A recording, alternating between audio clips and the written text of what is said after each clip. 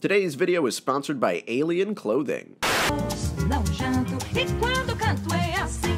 Hello! Welcome back to Marky's School for Gifted Nitpickers. Boy howdy, has it been a long year, and a lot of you guys have been telling me that I haven't made that many videos this year, which isn't true, but I've been planning something. A little secret video that I've been working on for a few years. This is it.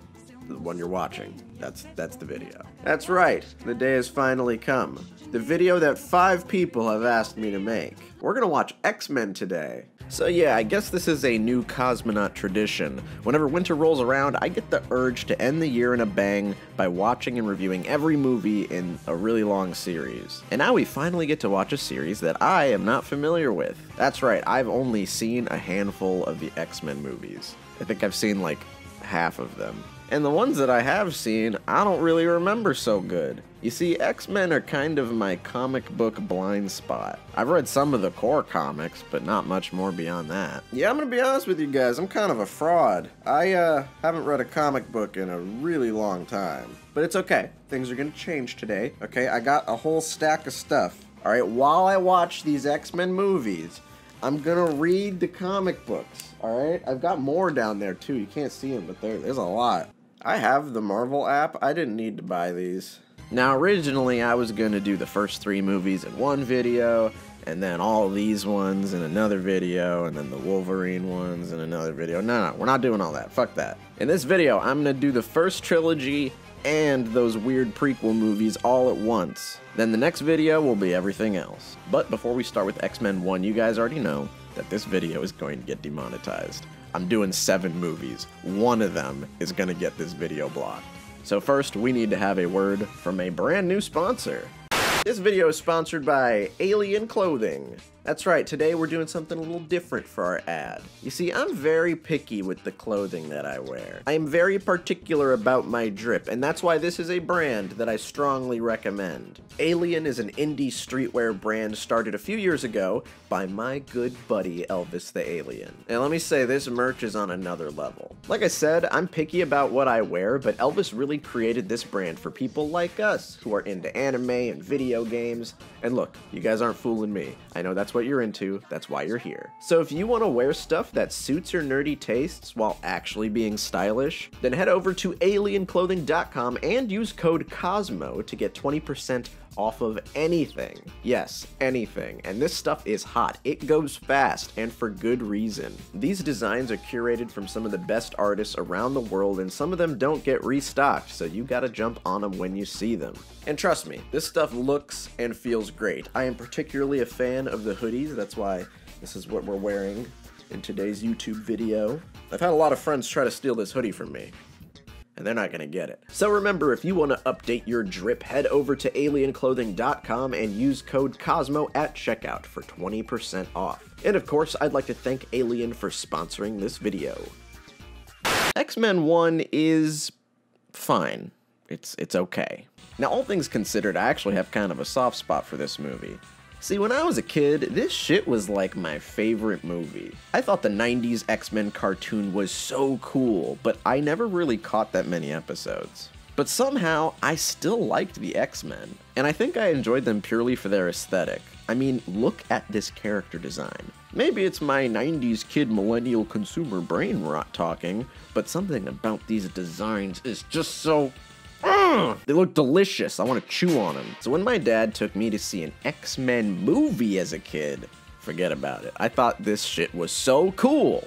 But boy, I gotta say, I don't know why I liked this as much as I did. It's not a bad movie, but it's definitely a product of its time. Oh, here we go. This is the best part. Check out these physics. Yep, around we go. Yeah, that doesn't make any sense, but fuck it, who cares? And you see, this movie's special because it came out right before Spider-Man ruined everything. I'm saying that if you've been watching this channel for a little while now, you'll notice that a lot of the superhero movies that came out right after Spider-Man are basically just bad Spider-Man ripoffs. So honestly, the best thing about this movie is that it has its own identity. It's interesting to watch a superhero movie that isn't trying to copy other superhero movies, because this was like the first one. This is a very different kind of superhero movie because it takes itself very seriously a lot of the time, to a degree that you just don't see nowadays. I don't think a lot of people realize that Joss Whedon really changed the way superhero movies work. Avengers 1 is basically the template that most of these movies follow nowadays, but back then, you got movies like this. This is basically a drama about prejudice and injustice, and it just so happens to star an immortal Canadian with swords in his hands. After a few scenes that establish that this movie is about human inequality, we have Rogue, who accidentally puts her boyfriend in the pussy prison, and then runs away to a barren, violent wasteland. Canada. Then she meets Wolverine, played by Hugh Jackman, and this is where I give my most head-ass take of all time. But I never really loved Hugh Jackman as Wolverine. And no, I'm not going to try to convince anybody that I'm right. I'm not going to convince anyone that he doesn't fit the role, because my opinion is very biased and strange. The only reason I don't like him is because I don't like how tall he is. Now, hear me out. Wolverine is supposed to be a disgusting little manlet. He's supposed to look like a short, little hairy slab of meat. Little angry chode man. I'm reading the comics now, and everybody calls him short and stinky all the time. And you just don't get to see that kind of character in a superhero movie. Even when superhero actors are short, they have to wear platform shoes, so they can seem taller and more heroic. Well, I'm sick of it, okay? I want more short superheroes, and being short is part of Wolverine's identity. But I do still think Jackman obviously does a good job as the character. I mean, even in the worst X-Men movies, it'll still have Wolverine acting his ass off, and I gotta respect that. So whatever, it may not be what I want, but I can acknowledge that it's fine.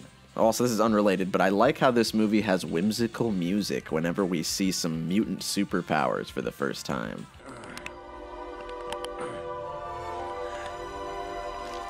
What am I watching, E.T.? Why is this so adorable? And it's kind of funny how in all of our big ensemble superhero movies nowadays, we have to spend an hour getting the characters together. But in this movie, the X-Men just show up and save Logan and Rogue immediately. No fanfare, no build-up, we don't even know who these people are. Fuck it, we don't have time to waste. From here, the rest of the movie is kind of a fish-out-of-water narrative featuring Wolverine, which is a little weird.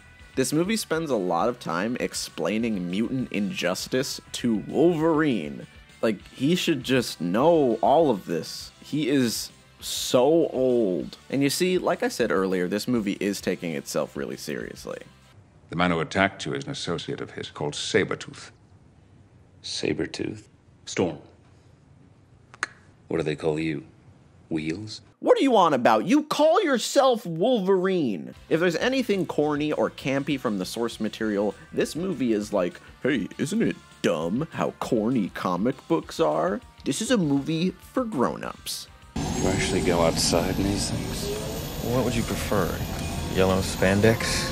Yeah, actually, I would prefer that. I said that before. But the thing is, I'm sorry, this movie is still corny, and I'm fine with corny. I like corny, but it's awkward because this film thinks it's more serious and more self-aware than it actually is. How are you gonna make a movie about a guy with hair like this, who again has swords in his hands and a metal skeleton, and try to play it completely straight? I really just don't understand. But also, this movie isn't interested in wasting any time over-explaining anything, and it's kind of funny. Xavier's like, hello Logan, this is my school for displaced, homeless super children. Also, I have a superhero strike force and a mega plane in the basement. Why?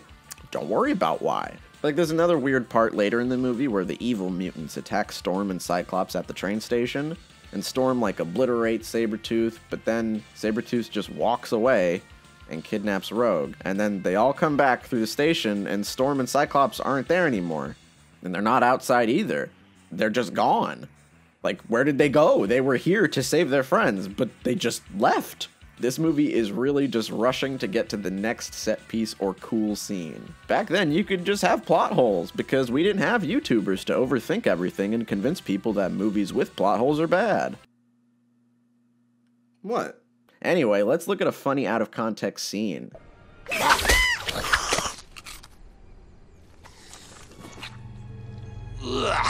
I should also say that in this movie, the best performances definitely come out of Ian McKellen and Patrick Stewart. I particularly like seeing McKellen playing a villain for once. I think it's fun and kinda sexy.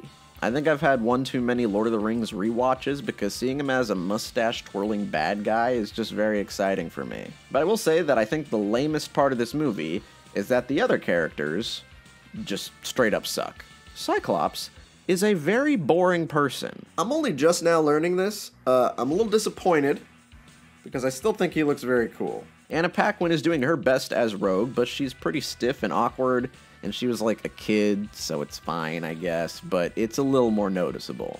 She does get better as the movies go on, but she's also not really in them as much later either. Unfortunately, Rogue's superpower kind of breaks the story a lot of the time, so she doesn't really have anything to do after this movie. Yeah, that's a problem that we're going to be encountering a lot later. Storm is also in this movie. She stands around and poses. He's just standing there, menacingly! She seriously doesn't do anything in this movie. She's just here because, well, it's an X-Men movie. She barely has any lines either. One of her only lines is like one of the worst lines I've ever heard. Do you know what happens to a toad when it's struck by lightning? The same thing that happens to everything else. That doesn't even make any sense. Anyway, let's talk about the plot real quick. In this movie, the X-Men have to stop Magneto's evil super plan.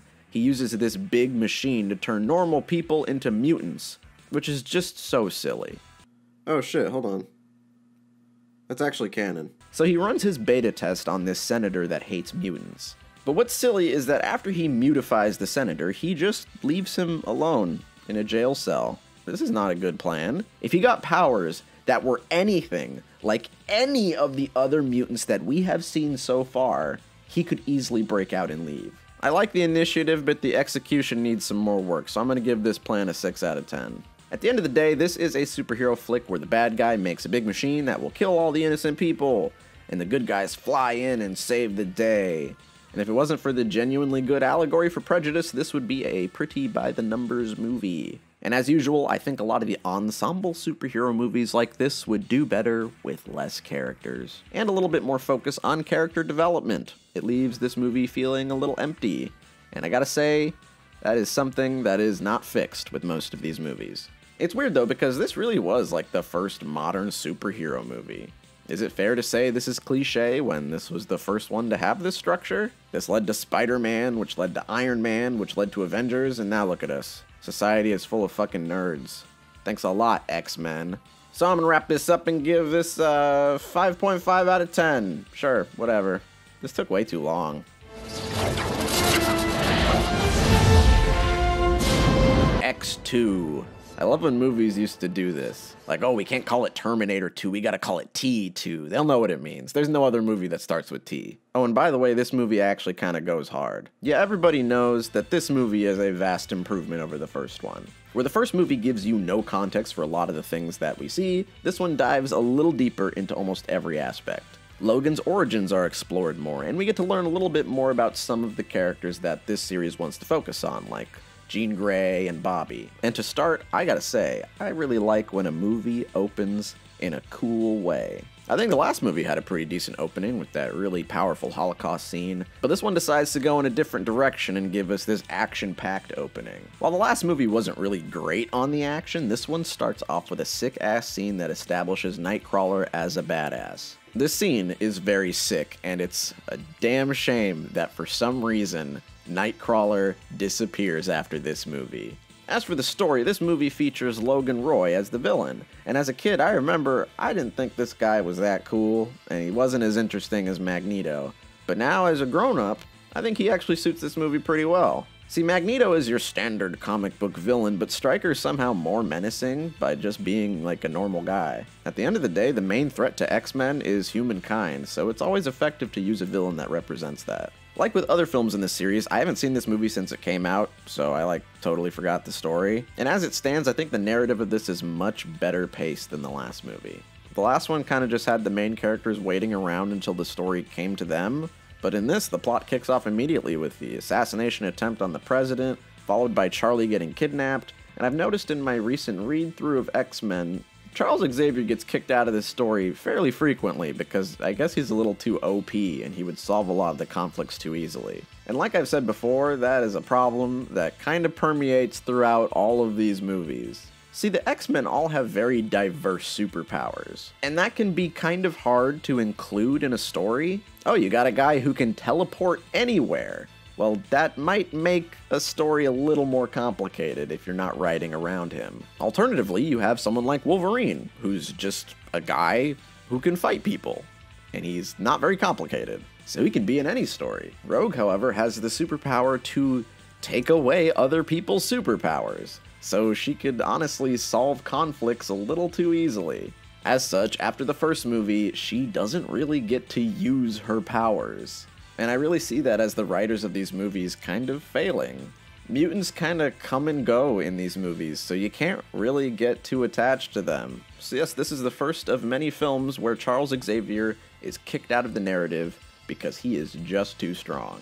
But it works a little better in this movie because it means that our characters can actually work on their own, as opposed to in the last movie where they had to rely on him a bit more.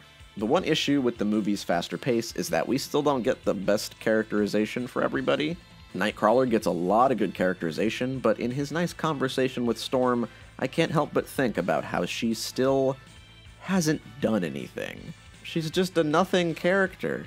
She's just here. This series so far hasn't been the best at balancing each character, but I will say that this one is a big improvement over the last one. Logan gets a lot more to do in this movie, and we get to see him trying to balance his own goals with his need to help his new friends. This one includes him in the story a lot better, and there's a lot of times where Logan can kind of just feel like the guy who's here to fight stuff and look cool, so I appreciate when the movie actively includes him in the narrative. But one thing that definitely doesn't come across so great in this movie is the Logan and Jean romance. It feels very rushed and out of nowhere. We're never really told or shown why Logan likes Jean. He just thinks she's hot. And I mean, I guess I could respect that, but this is a movie, so I need a little bit more than that. And she's in a committed relationship with Scott, who is not really in this movie, so it comes across as a little bit more predatory in this one. Let's just say that you probably wouldn't see scenes like this in a superhero movie nowadays. But despite a few shortcomings, I still think this movie does its best with what it has. I especially like that Magneto teams up with the X-Men, and he's gone from cartoonishly over-the-top villain to the X-Men's sassy gay uncle. We love what you've done with your hair. It's what she deserves. And honestly, other than that, I don't really have much more to say about it. It's got better action, has a more creative plot, and it's just a little more engaging and exciting. It's been a very long time since I've last seen this movie, and I had a pretty good time with it. And it leaves off in a way that lends pretty well to a sequel. So I'm gonna give this one a 7 out of 10.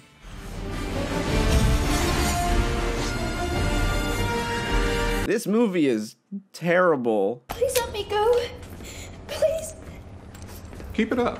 I'll spray you in the face, bitch. This is the movie that kind of sent X-Men into a downward spiral for a little while. After 2 well-received and successful movies, we get one of the messiest superhero movies that have ever been made up to that point.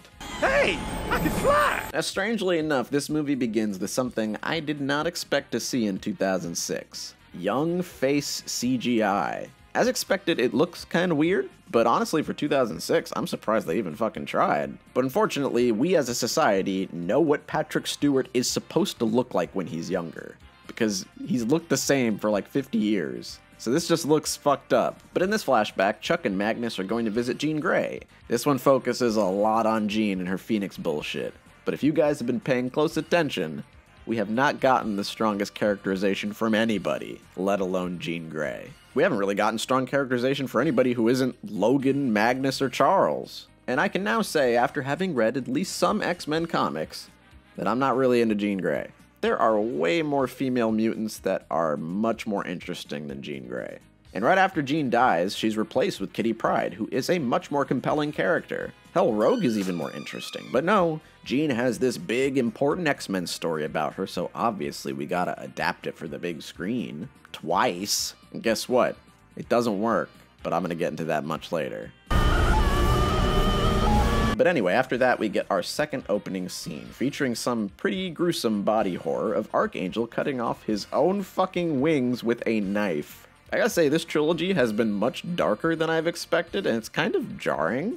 I mean, I haven't really even seen much more than a drop of blood in a modern Marvel movie, and in this movie, I'm watching a child mutilate himself. I'm not saying it's a bad thing, I'm just saying I didn't expect it. But after that, we get a third opening scene. Remember earlier when I said that a good opening can hook the viewer? This is basically the exact opposite. 3 scenes that make us feel nothing is significantly worse than one strong scene. In this scene, we see a vision of the future where the X-Men are at war, and it's surprisingly kind of goofy. Like, Wolverine is joking around, and I don't really know if this is supposed to be dire or not. Oh wait, it wasn't a cold open? It was modern day? But you told me it was in the future. The movie just lied to me. I don't know if you're allowed to do that. So the conflict in this movie is that the government wants to send out a cure for the mutants. Some of the mutants are like, yeah, I want to be a real boy, and some are like, fuck you, I still want to shoot lightning. Magneto himself is obviously in the latter camp. But my issue that has slowly arisen with each of these movies is that Magneto isn't really the most threatening villain. After watching him bumble his way through his plan in the first movie, and then spending the whole second movie being sassy and petty, I cannot find this man threatening now that he's back to being a villain. I'm sorry, I still see him as a sassy gay old man. I love this scene where Mystique loses her powers and he's just like, sorry, you're in your flop era, honey. I'm sorry, my dear. You're not one of us anymore. I haven't heard any of my gay friends use this I've never heard phrase. this from any gay person, no. Anyway, just a few scenes later, Jean comes back to life and kills Cyclops. Yeah. This movie's really fucked up. He dies off screen, too. And I remember when I saw this as a kid, I swore it had to be a joke. The movie already lied to us once before, so how are we supposed to believe this? But no, it's true. He just dies, which is insane. It completely removes the chance of Scott being an interesting character. Like I said before, he doesn't do anything in the first movie, and then he gets kicked out of the second movie to make room for the people we actually like, and now he just dies. And we don't even know how or why. We don't even see it happen. The only explanation of Jean's survival is that her powers wrapped her in a cocoon of telekinetic energy. That is the dumbest thing that I've ever heard. Okay, believe it or not, that's also canon, actually. So now at the third movie, we have an info dump from Chuck on the powers of the Phoenix. And let me just say, this is a lot to lay on us at once. In the comic books, the Phoenix storyline is one that was built up over a long period of time. But here we have exactly one movie in the trilogy that is devoted to it. And honestly, it's the B plot. It's not even the most important part of the movie. I have no idea why this movie is trying to tell 2 completely disconnected stories. But anyway, in the next scene, Jean Grey kills Professor Xavier. Yeah, this movie's pretty fucked up. If we hardly had any compelling characters before, now we really don't have shit. All we have is Logan and Storm. The movie's barely halfway over by this point, and we didn't even have time to mourn Cyclops. By this point, I was still convinced he was alive. This is not the way you kill a character, and they've done it twice. There's also this little moment that I find hilarious where Pyro is like, you should have been the one to let me kill Charles Xavier. And Magneto says this. Charles Xavier did more for mutants than you'll ever know. And this is just so baffling. Multiple times in this trilogy, he has proven that he will sacrifice anyone. It was just one movie ago where he left Charles Xavier to die. But now he cares? He is so inconsistent. The only character that we as an audience have to latch onto in this movie at this point is Logan. And he has no horse in this race. He has no stakes in this plot, other than the fact that he likes Jean Grey for some reason that we are never privy to. Everything here is just so messy. There's no subtlety at all anymore. In the last movie, our heroes convinced the fucking president of the United States that mutants aren't a threat. But uh-oh, that means that we don't have a story anymore. So now the government is like, fuck it, we gotta get rid of the mutants and kill Magneto. Like, alright, fuck me, I guess the last movie doesn't matter. So since there are no X-Men left, Magneto and his goons have to get rid of the mutant cure. And his goons are like, Magneto, we have to get over to that island, that's where the cure is held. And his solution is to fly the Golden Gate Bridge over to the island.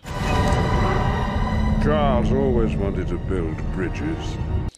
Oh, brother, this guy stinks! Remember when I said that subtlety is completely gone? Yeah, I wasn't joking. Now Magneto is throwing flaming cars at the X-Men. Like, why do they have to be on fire? What's the difference between getting hit by a flying car and a flying car that's on fire? And man, look at this pathetic hero lineup. We have a guy who has to carry so much of this movie that he doesn't even have time to act like Wolverine. A woman who never got any characterization in any of these movies. Another guy who just got introduced in this movie. And Colossus, who is also here.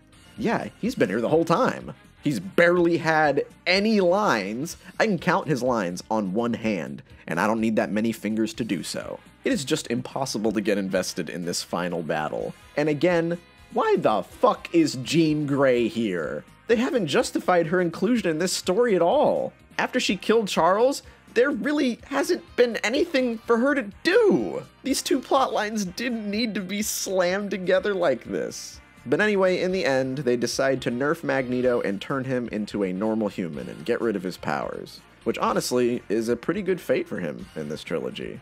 It kind of harkens back to his plan in the first movie.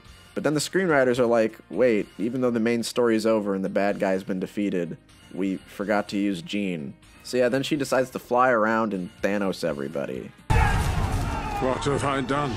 This man's motivations are being written by a child. Save me. I love you. What? Now you love her? You don't even know her! This really is one of those movies that gets worse the longer it goes on. This movie's so bad, it kind of makes the second one not seem so good. Luckily though, the best thing about this movie is that it's short. And honestly, this first trilogy is a perfect example of how the X-Men movies go.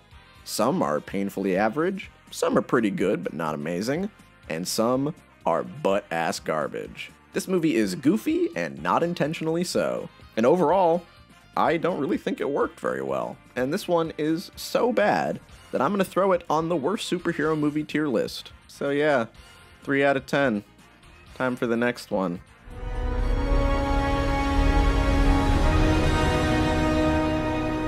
So yeah, that last trilogy was kinda hit or miss, and it led to a dark age of X-Men movies. Because after X-Men 3 was X-Men Origins Wolverine, a movie that is so bad that I almost made a worst superhero movies video on it last year. But then I decided I was going to do everything X-Men related in one video, so I kind of just put it on the shelf. And normally I would do that one next, because it is the next movie. But I want to do the Wolverine trilogy all together in the next video. For this one, we are just going to cover the actual X-Men movies, you know, the ones with the X-Men. So naturally that brings us to X-Men First Class, the last X-Men movie that I personally have watched. And I gotta say, this movie's pretty fucking good. After watching all of these, I think I can safely say that this is my favorite X-Men movie. And finally, after all this time, we finally get the one thing I've asked for: good characters. This movie is basically an origin story for Charles and Eric, and it not only fleshes out their relationship, but their personalities as well. Charles is normally a pretty stoic and frankly boring character in these movies, but since he's younger here, we can see him at a very formative time in his life. I like that one of his first scenes shows him using his powers to hit on women at a bar. It immediately catches your attention because it's a cute subversion of our expectations. And for once, we get to see Charles using his real gift: his ability to relate to his fellow mutants. This movie has some cute montages, and the best one is where he trains his first batch of X-Men. We went from a movie trilogy with very weak characters to a movie that actually manages to balance out each one of the X-Men pretty well. And this one really puts the X in X-Men by making Charles the main character. It's such a simple and effective idea, and I'm surprised more stories don't take this approach. Oh, and also, Mystique is his adopted sister. Yeah. Remember when they mentioned that? yeah, that ever-present issue of the continuity of these movies is still present here. In the last 3 movies, Mystique was just a lady who did karate, but now she's a whole-ass character. She didn't get a lot of time to do much more than looking sexy in the other movies, but now her conflict with her role in society is explored a bit more. I particularly like the subplot with her and Hank debating on whether they should hide their physical mutations, and in this one we get to see what she sees in Magneto and why she would side with him. But speaking of improved characters, by far the most improved character here is Magneto. In the other movies, he's a megalomaniacal freak who doesn't seem to even like mutants. He treats everybody with this level of disrespect to the point where I don't really see him as a mutant freedom fighter. He doesn't like anybody. It's very hard to understand why anybody would side with him here. He's very clearly wrong and crazy. But in this movie, he actually seems like a well-rounded character. His motivations are actually clear, and for once, you kind of agree with him. And that's when Magneto is at his best, when you can see his perspective. Make the villain a character that you kinda sorta don't think is wrong. It's very simple, and I'm glad that these movies finally get it right. I also love how the duality of these two characters is explored in creative ways. In one scene, we see Eric ordering a beer, and then killing Nazis that ruined his life. Right after, it cuts to Charles downing a beer at a party full of people that like him. It's a good juxtaposition that shows how their environment has changed their lives, how their lives are similar, and if circumstances were just a little different, they may have ended up following different paths. I'd also be a fool to forget to mention that the two characters are being portrayed by 2 crazy good actors. Patrick Stewart and Ian McKellen had very good chemistry with each other, and now they are being replaced by Michael Fassbender and James McAvoy. The thing is, they don't really need to remind us exactly of Charles and Eric from the other movies. They're doing their own thing, which works better in my opinion, because I see this as less of a prequel and more of a reimagining. Because if you see this as a true prequel, your brain might melt when you try to connect it to the previous movies. I remember I saw it as kind of a soft reboot, and it works best when you watch it with that mindset. And this movie is a vast improvement over the previous trilogy in about every way.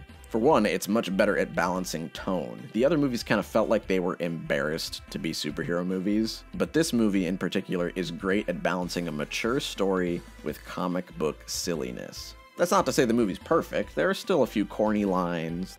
You should be Professor X, and you should be Magneto. The Wolverine cameo is cute, but it goes on just a little too long. I really don't understand why these movies are so obsessed with Wolverine. He shows up even when the story doesn't need him. January Jones cannot act to save her life in this movie, and this movie also kills the only X-Man whose power is to not die. Each of us will face a choice. Be enslaved. Oh my god, that's racist. And of course, the last scene in this movie is so unintentionally hilarious. Now the main problem area is up here. This area is not good either. I hate this, but I'm mainly worried about this. But despite that, I think this movie kind of rocks anyway. It's well directed and it has a lot of style, and finally, we get an X-Men movie with yellow jumpsuits. Would you prefer yellow spandex? Yes, I would. It looks much cooler. I also gotta say that by far this movie has the best climax of them all. Every character is utilized so well. And it's crazy how much more invested I am in this relatively simple final conflict than I was in the big, dumb, explosive final battle of the last movie. Magneto lifting a bridge is pretty lame because I'm not invested in his story. Magneto lifting a submarine in this movie is moving because this whole film built up to it naturally, even if by comparison it is a smaller thing he's doing. This film basically just exists to prove that you can make a good X-Men movie. So yeah, that's not even a question. This one's my favorite that I've watched so far, and I haven't really seen any of the other films in this quadrology, so I'm actually pretty interested to see where we go from here. So yeah, I'm gonna give this an 8 out of 10. I'm as surprised as anybody else. I like this one a lot.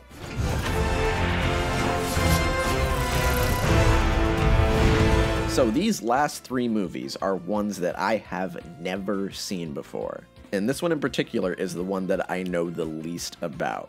I haven't seen the trailer, and I don't even know who's in it. I read the comic it's based on, but other than that, I went in completely blind. And oh boy, this movie starts off with a bang. We are thrown into the distant future where the X-Men are hunted and killed by the Sentinels, and I think this movie's version of the Sentinels works pretty well. They have the ability to change to adapt to whatever mutant they're fighting, and it makes them genuinely threatening and kinda scary. Normally I hate when movies use the Mass Effect, nanomachine, future tech design, and I've ragged on it in movies before, but I like that the design of the Sentinels actually has a purpose. Their animation is meant to mirror Mystique's transformation effect. I think it's pretty clever as far as the design goes, and it works towards making them more threatening. As for the story, this is the epic grand finale that X-Men 3 wanted to be. This film has a sense of finality to it, as it brings back every character we've seen so far, and it crafts this time travel narrative that can fit in all these characters from different eras. And it's actually pretty nice to come back and see these characters, even though I've criticized them in the past. In this movie, they have to go back in time and stop this scientist named Trask from being assassinated and kicking off this anti-mutant war. So in order to stop the assassination, they send Logan back in time. And in the original Days of Future Past story, they send Kitty back. And it's a great story for fleshing out her character since she was pretty new to the team back then. And this is the story arc where I was really sold on her, and she's since become one of my favorite X-Mans. But in this movie, I gotta say, I do like that they send Logan back. Yes, this film series has kind of a huge hard-on for Wolverine, and while I think that's a detriment in movies that we're going to talk about in the next video, I think it's actually acceptable here. Because he really has been the main character of most of these stories, so it's nice to give him one final team-up to end things off. And this film is good for people who have been trying to pay attention to the previous ones, but like all X-Men movies, it is very selective with the continuity it wants to preserve. Like, we saw Toad in the first movie, but now he's here in the 70s, and he somehow looks older. And oops, we took away Professor Xavier's legs in the last movie, but we kind of need him to walk again for plot convenience. So now he takes a magic serum that can temporarily restore his spine. Gee, that kind of medical advancement would be fucking world-changing. It's a shame that stops existing after this movie. The funniest one, though, is that in this movie, Trask is played by Peter Dinklage.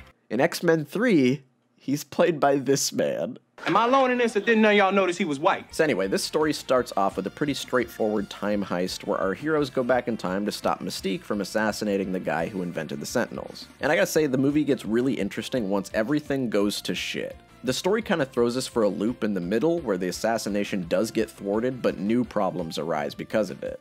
All hell kinda breaks loose, and I love not knowing where this story is gonna go next. This is a very different kind of story. None of the mutants are getting along, normal humans aren't even sure if mutants are real yet, so their prejudices are still forming, and we are directly shown the consequences of our hero's failure, so we know the constant threat. This one also ups the ante as far as the spectacle goes. When the writers actually know what to do with a mutant, they use their powers in pretty creative ways. In every single one of these, I'll say that Magneto is probably the most consistent as far as showing his powers in ways that you wouldn't even think are possible. But in this movie, this is especially apparent with Quicksilver. Quicksilver in this series makes the Quicksilver in the MCU look like an absolute joke. Here he has personality, and we get to see his powers used in one of the best scenes in the franchise. Before I watched this movie, people would always tell me, bro, wait until you see the Quicksilver scene, and I admit, I was not disappointed. I didn't really fully get why people were so excited that this guy shows up in WandaVision, but now that I've experienced him here, I'm pretty upset that he was wasted as this cheap tease in that show. And this scene is honestly a little too good because you never see something this cool ever again. But overall, I do think this movie is actually pretty dope, and it sucks that this and X2 are directed by a massive piece of shit. It's very hard to watch anything nowadays without encountering at least one bad person. There are a lot of different hands that go into the making of a movie. It's not just up to one bastard. But it's safe to say that the directing in these movies has never really been the strong suit. And to be honest, the best thing in these new movies has been the performances. Seeing Hugh Jackman acting alongside McAvoy is pretty cool. It's fun to see a seasoned and wiser Logan teaching a young, misguided Charles. It's a nice little twist on what we saw in the first movie. And I like seeing McAvoy and Patrick Stewart act in the best scene in the whole movie. This is the kind of stuff that makes time travel fun in comic book stories.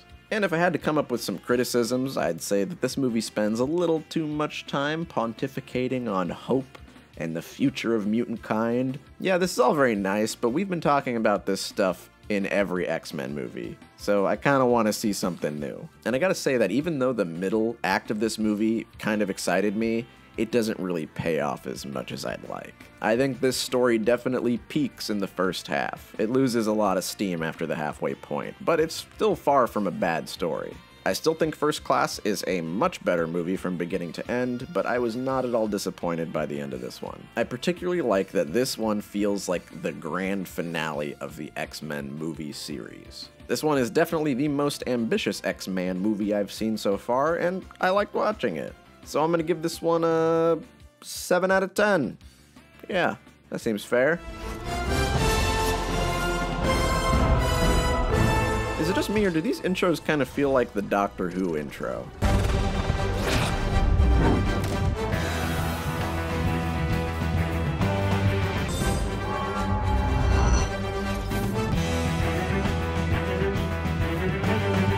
That's like the same shit. So anyway, the last two X-Men movies were pretty good, and I gotta admit, the last one worked really well as like the final X-Men movie. The resolution of that movie was so good as a send-off to all the other movies before it. I mean, it even retcons X-Men 3. That's how thorough it is. After a finale that's that conclusive, you need a pretty good reason to continue the series. So does Age of Apocalypse justify its existence?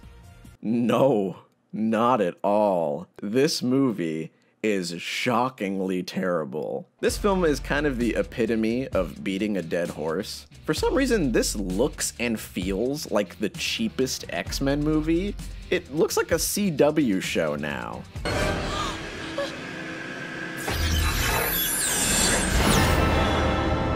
What am I looking at? If I just uploaded the final battle of this movie with no context, and then I just told you guys my score for this movie, none of you would even question me. Like, come on, look at this. They didn't even key out the green screen all the way. You can still see it. It looks like I keyed this out myself. See, when you have like curly hair, it's impossible to get it out. What can I do? Every scene where Apocalypse is talking has these rapid, disorienting cuts. Like they're trying to draw focus away from him, maybe because they know he looks stupid. I don't know, I really don't understand it. We're also back to the flaws that all the other movies had. Yet again, we are back to having a film with Storm, Cyclops, and Jean Grey where they don't have any traits or personalities. Now, despite all this, if this movie actually focused on Cyclops and Jean and all of these original X-Men, we would have had a much more interesting movie. But the problem is, it's trying to be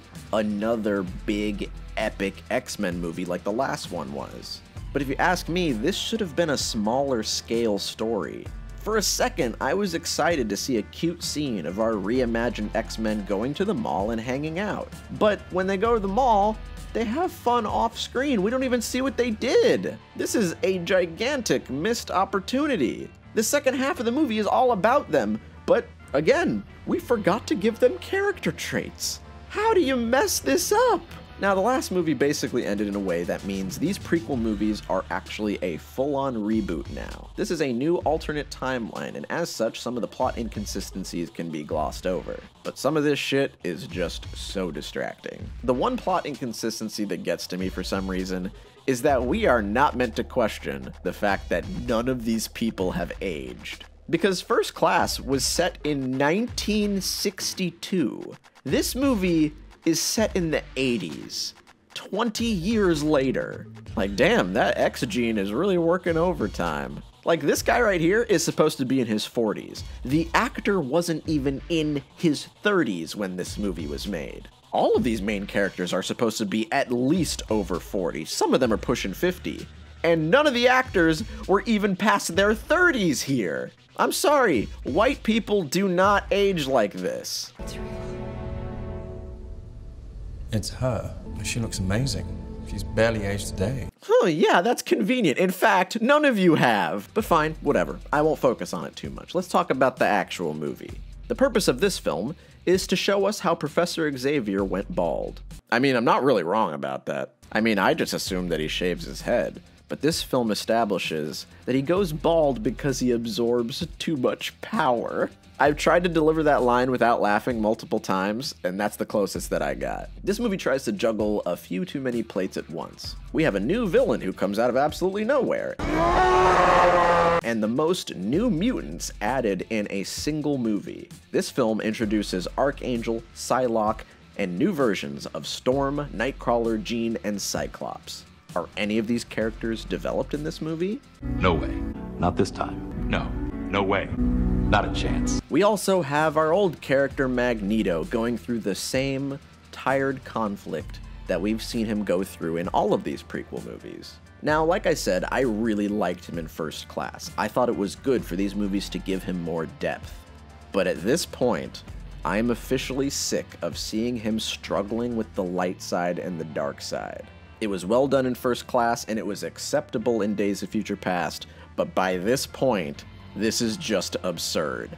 And one very strange thing that these movies like to do is establish a completely new antagonist, but also make Magneto the other villain, even if it makes no sense. In X-Men 2, the main villain of that movie was Stryker, and also Magneto. In X-Men 3, the villain was Jean Grey, and also Magneto. In Days of Future Past, the antagonists were basically the Sentinels, but also Magneto. Hey, I can fly! And in this movie, the main villain is Apocalypse, and also Magneto. In the beginning of this movie, Magneto seems like a pretty chill guy, but all you gotta do with Magneto is go up to him and be like, hey, do you wanna go kill some people? And he's like, die, die, die! Oh, is Magneto happy and at peace now? Well, we better give him a new family and then kill him just so that he can verbally tell the audience that he's having an internal moral conflict. Is this what you want from me? Is this what I am? No, this isn't happening. There's no reason for me to go on. What? What am I fighting for? Oh, and I should also mention that this movie is now trying to retcon Quicksilver into being Magneto's son, which just doesn't make any sense in this movie. This is very clearly something they didn't plan ahead of time that they're just throwing into this at the last minute. Like, when did Magneto meet this random woman? How many families does this man have? Though I will say that Quicksilver, again, does get the best scene in this movie. On one hand, I'm glad there's a scene in this one with some life and energy, but it's also kind of annoying that we're relying on the one thing that they knew worked in the last movie. I just think that no matter what happens here, I hate everything about this movie. Like, even the costumes.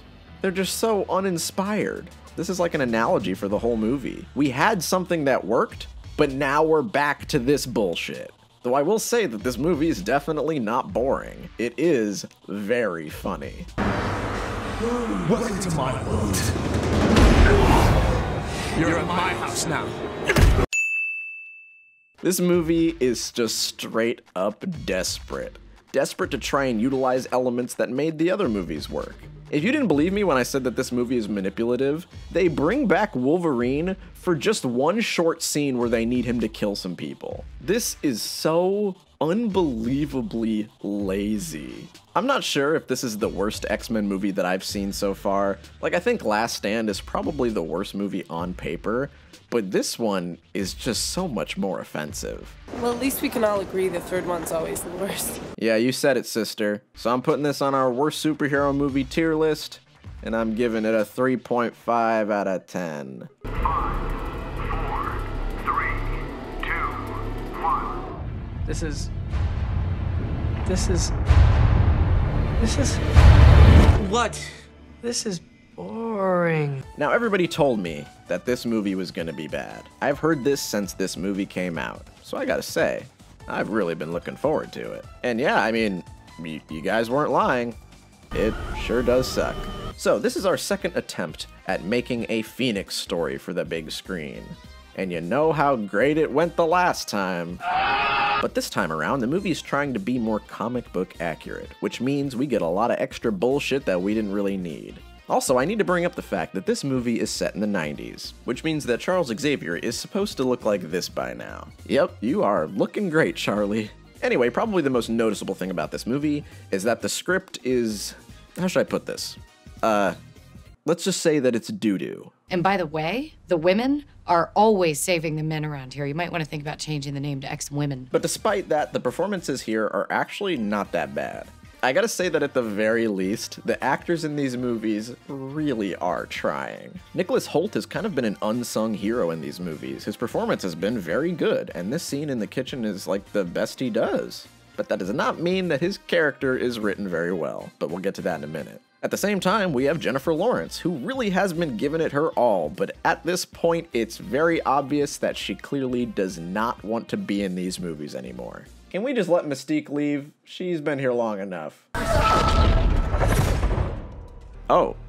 That's one way to do it. So yeah, in this movie, Jean Grey kills Mystique. This movie's so fucked up. This is kind of the big event that causes both Beast and Magneto to lose their goddamn minds. They go on this evil revenge murder quest to kill Jean Grey, and now Beast has no reason to instantly become this bloodthirsty. Yes, he loved Raven, but it doesn't suit his character. He isn't this irrational, and he's the last person who should be resorting to violence. And then we have Magneto, and oh man, do not get me started on Magneto. At this point, he is just laughably stupid. Every single one of these fucking prequel movies has the same arc for Magneto. This dude flops back and forth between good guy and bad guy in the most unnatural way. In one scene, he's like, I need to be a good man and not act out and not go crazy because I want to give mutants a good name.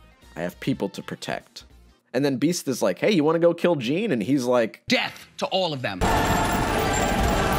It's kind of weird at this point how every character loves Mystique so much. Especially when you look back on the original movies and you remember the fact that she barely had any lines. But now it's like she's the only girl on the Discord server and everybody's obsessed with her. Yes, women belong in the kitchen. Except me, because I'm one of the boys. This movie has officially lost everything that made these movies enjoyable. This may be the worst one. And unlike the last movie, this one doesn't even have Quicksilver to distract us. He's in the movie for a second, but Jean Grey throws him into a bush. Yeah, that's it. He's out of the movie. He's in a coma now because he got thrown into a fucking berry bush. Remember when I said earlier that when the writers don't know what to do with a character because their power is too strong, they just get rid of them? This is probably the worst example of that. I mean, after all, we have to have more time to devote to Jean Grey. I mean, the movie is about her after all. Except for the second time, we have forgotten to give Jean Grey character traits. In this movie, the Phoenix Force enters Jean Grey's body, and it causes her to go crazy and have uncontrollable powers. But she very clearly has had uncontrollable Phoenix powers in the last movie. So you're telling me that this wasn't the Phoenix Force. That's weird. But now this movie establishes that no, she did not have the Phoenix Force until just now. You could have just said that the Phoenix Force was always inside of her. Why didn't you guys plan this story ahead of time? But no, we need to reintroduce the Phoenix Force in this one because this movie has to also establish aliens. Yeah, aliens. This is basically the craziest thing that this movie can choose to do at this point. Now, yeah, aliens do show up a lot in X-Men stories, but I can say, now that I'm more familiar with the comics, that I don't really like when they do alien stuff. That's not to say that cool X-Men related sci-fi stories can't be written, but for them to introduce aliens for the first time in the final X-Men movie ever, let's just say it's kinda bold. It's also very bold to not give your main villain any motivation. Jessica Chastain's character is probably the worst superhero movie villain that I've ever seen. And I just said that same statement a few videos ago, so believe me, this was very surprising for me too. I almost can't call her a real character. Her backstory is that her planet was destroyed by the Phoenix Force, so now she wants to harness its power and destroy Earth?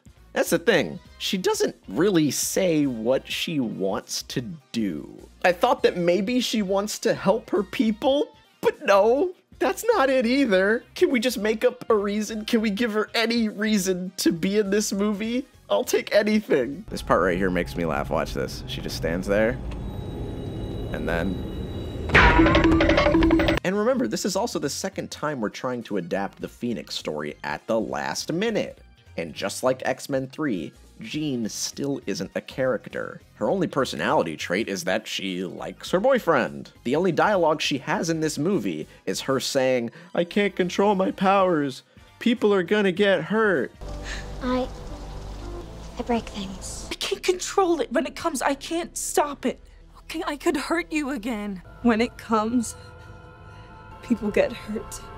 When I lose control, things happen. Bad things. This is how every conversation in this movie goes. It doesn't feel like a lot happens in this movie because Jean just flies around and tries to get people to help her, and then they all get arrested and they fight aliens and that's it, the movie's over. By the time the final battle began, I was very surprised because it didn't feel like a final battle. I guess I could say that the final battle is at least semi-entertaining from like a dumb animal brain perspective. It's just the X-Men absolutely murdering the shit out of a bunch of people. Like, look at this fucking beatdown. But no, it's okay, don't worry, they're just aliens. This train scene is probably the only fun scene in the movie just because it's one big dumb action scene. And of course it has to devolve into boring CG pink fire bullshit. And then as expected, Jean Grey dies to save her friends. Scott, do you have any feelings about this? No? Alright, and that's it. There isn't anything else I can talk about here. There's really nothing else that happens in this movie. But to be honest, somehow, this one isn't as bad as I expected. Don't get me wrong, it is not good at all, but after the last movie, I really thought I was gonna see something truly offensive to my senses. And yes, this is worse than the last one, but it's like only marginally. They still have a lot of the same problems. So let's throw it on the tier list and give this another 3 out of 10. Yeah, I'm gonna be real with you guys. I think I hate the X-Men now. Overall, I think the movies have not been that great, but the comics are pretty good. This one's supposed to be like crazy. I'm excited to read that. And we still have like a half a dozen movies to watch, so I'm gonna need a break real quick. I gotta finish some of these. I mean, you guys don't have to go anywhere, but just like don't bother me. I'll see you next year.